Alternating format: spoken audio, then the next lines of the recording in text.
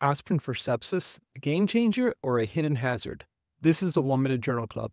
A Brazilian phase 2 multicenter randomized controlled trial asked whether daily aspirin, 200 milligrams for 7 days, could dial down organ dysfunction in adults with early sepsis or septic shock. 166 ICU patients were randomized to aspirin or placebo. The primary outcome was change in SOFA score by day 7. The result? No meaningful improvement with aspirin. But here's the kicker. The trial was stopped early for harm. Major bleeding was notably higher with aspirin, about 1 in 10 versus 1 in 84 on placebo. And serious adverse events were also more frequent in the aspirin arm. Secondary outcomes, vent days, vasopressor-free days, renal replacement therapy-free days, and mortality were all neutral. In recent onset sepsis or septic shock, aspirin did not reduce organ dysfunction and increase severe bleeding.